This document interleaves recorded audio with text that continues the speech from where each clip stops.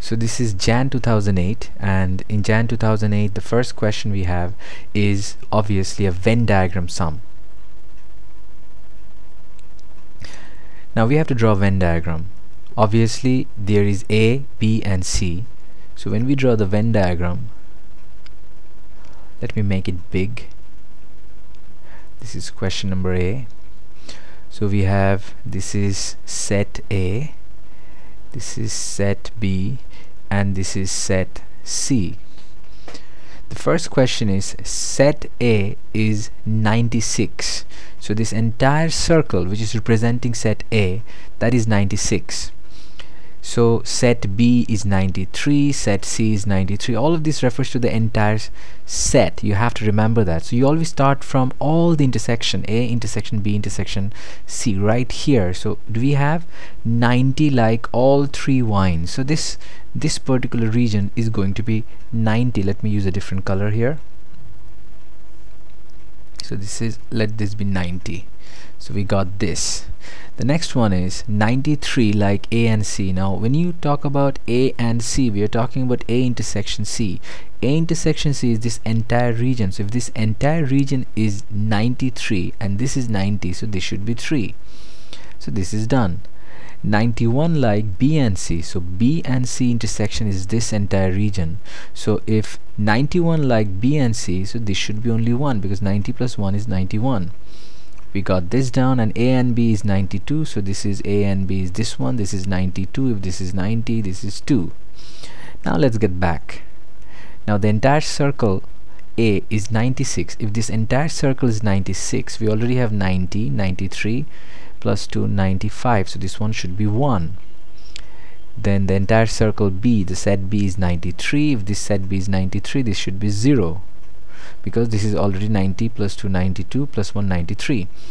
And set C is 96, so 93, 94, this should be 2, 96. Now remember, this universal set, they have altogether 100 people here. So from 100, if we remove all of these, we'll get what is remaining. So 100 minus, we have 93, 95, 96, 97, 98, 99. So 100 minus 99, this should be 1. So this is the Venn diagram. As a matter of fact, we should give a little universal set symbol here, little e here. It helps. So this is the Venn diagram. So the rest should be very straightforward. B is find the probability. Now we are back to the basic probability that I mentioned, where we have to find the event divided by sample space. So the first question, none of the three wines. So we know the sample space, meaning the total outcome, is altogether 100 people. Now the event is none like any of the three wines. So there is only one person who does not like any of the sets, that is 1 by 100. In question number 3, we have to like wine A but not wine B. Whenever you have something like this, this refers to in set as intersection prime. When you have an intersection prime, you know what that looks in the Venn diagram. If this is A and this is B, A intersection B prime means this region only. So wine A but not wine B means A intersection B prime, that means this region here. So there are 4 people here where we remove B from the A set. So this is 4. So probability of A but not B, meaning A intersection B prime, you do not have to express it in set notation, but it helps if we use it because it's easier to write. So this is 4 divided by sample space is 100. Question number D. Any wine in the survey except C. So that means it can be any wine except C. So this is the C region, C set. Any wine except C is going to be 1 plus 2 plus 0, that is 3. So that should be probability of, we need A, we need B, but except C. So we can write it as okay, let me not use any set notation. Let me write any but C. It would be 3 divided by 100. If you wanted to write this in set notation, then it would be A and B together except for C. So it can be written as A union B but from A union B remove C intersection prime. Anything intersection prime means remove, but this is a bit out of the ordinary, so you don't have to use this notation. The next one is exactly 2. Now exactly 2 refers to A and B, but this region refers to all three. So exactly 2 means only A and B, so only A and B refers to this region. Only A and C, exactly 2 refers to this region. You have to understand, if you include this, all three intersection also includes here. So only A and B and only A and C means here, only B and C refers to here. So it can be, if you want exactly 2, this is going to be only A and B, which is 2, plus only A and C, which is this, plus only B and C, which is going to be this. So this probability is going to be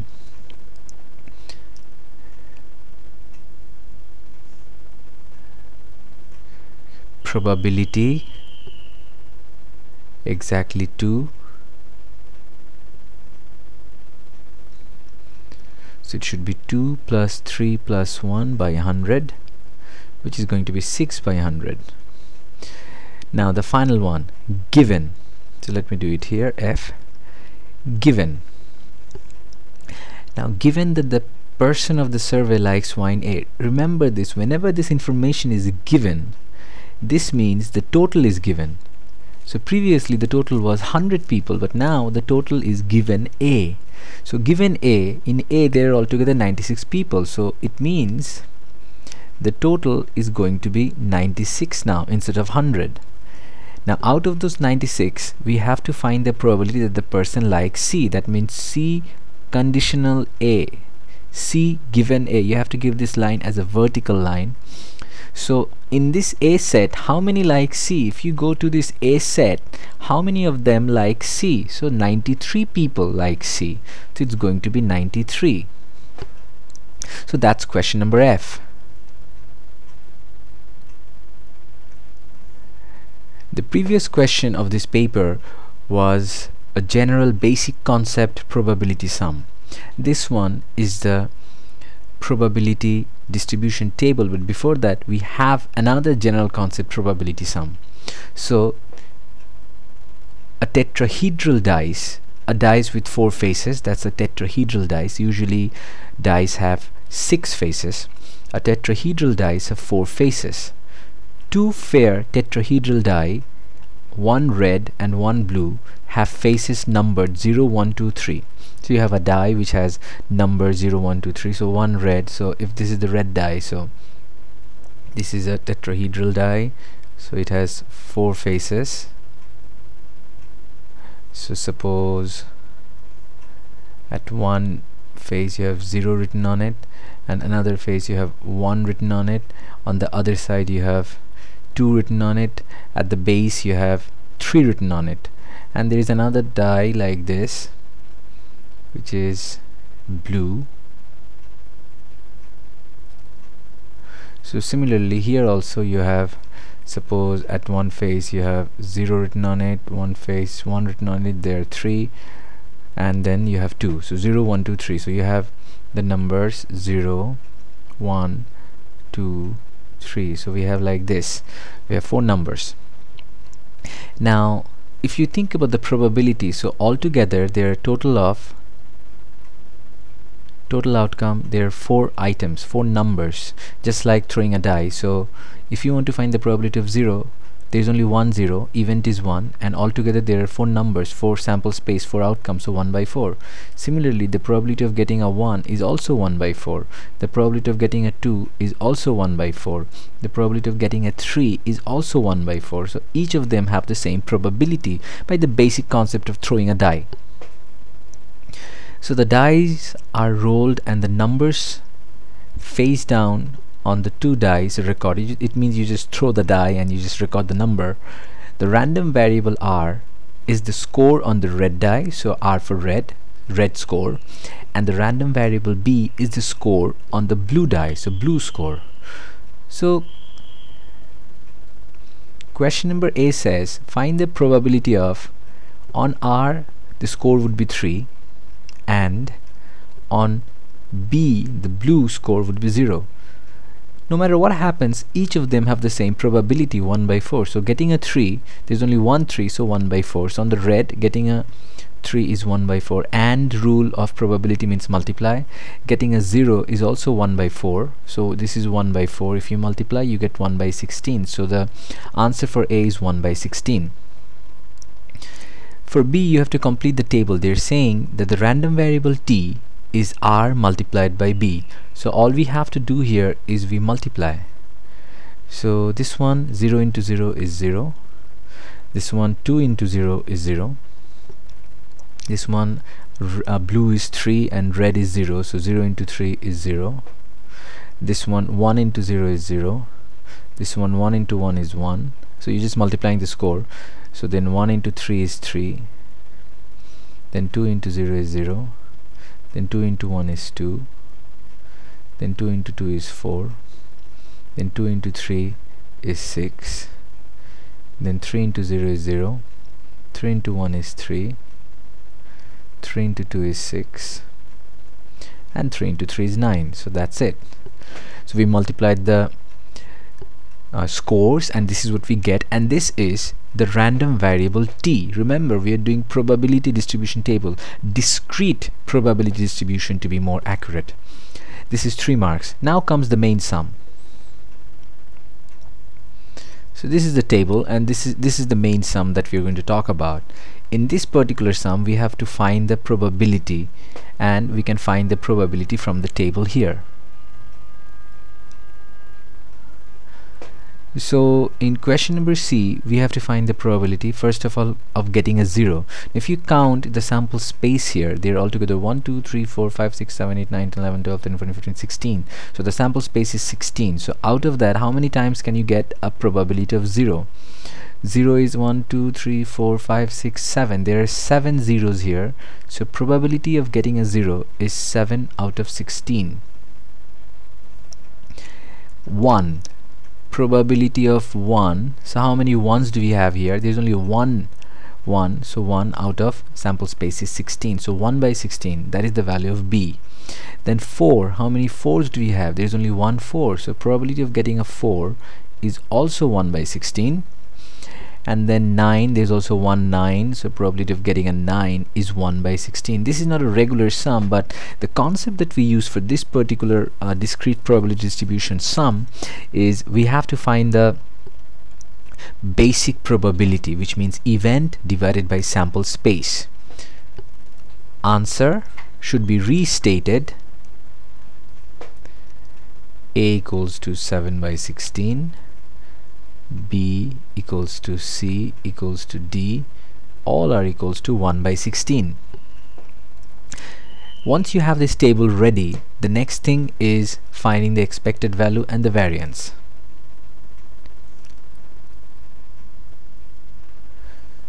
The rule for finding the expected value is multiplying the random variable with the probability. So 0 multiplied by the probability 7 by 16. You have to write it out. Plus 1 multiplied the probability of 1 by 16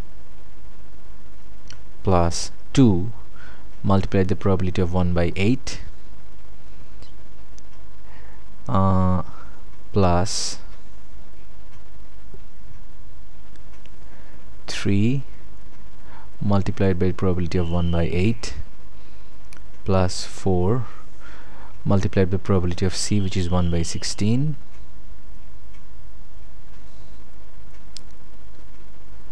plus 6, 0, 1, 2, 3, 4, then 6 multiplied the probability of 1 by 8, and finally plus 9 multiplied by probability 1 by 16. So let's bring out the calculator.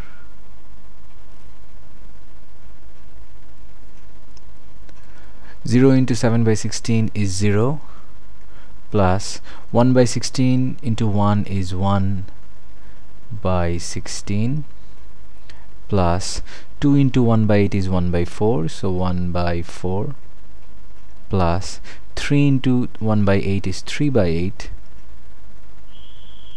plus 4 into 1 by 16 is 1 by 4, so 1 by 4, plus 6 into 1 by 8 is 6 by 8, plus 9 into 1 by 16 is 9 by 16. So the answer is 9 by 4. Next is E. In E we have to find the variance. So we have to multiply the square of this with the probability, that's the formula, and minus mean squared. So let me write down the formula for the variance. First of all, we need, let me do it separately, ET squared. So 0 squared into probability, that is 7 by 16, plus 1 squared into probability, that is 1 by 16, plus 2 squared into probability is 1 by 8, plus 3 squared into probability, that is 1 by 8, plus 4 squared into probability,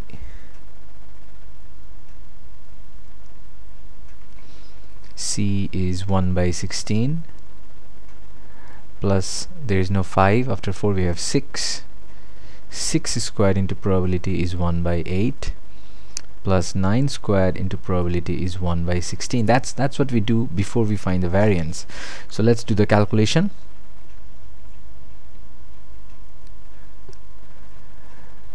So this will be a pretty long calculation. So 0 squared, this is 0, 1 squared is 1, 1 into 1 by 16 is 1 by 16, plus 2 squared is 4, 4 into 1 by 8, 4 by 8 is half, so 1 by 2, plus 3 squared is 9, 9 into 1 by 8 is 9 by 8, so 9 by 8, plus 4 squared is 16, 16 by 16 is 1, plus 6 squared is 36, 36 by 8 is 36 by 8, plus 9 squared is 81, so 81 by 16 is 81 by 16, and this is going to be 49 by 4. So this is 49 by 4. Remember, the variance is not done yet. The formula for the variance is, this is not x, the random variable is t, so the variance of t is going to be ET squared minus mean squared.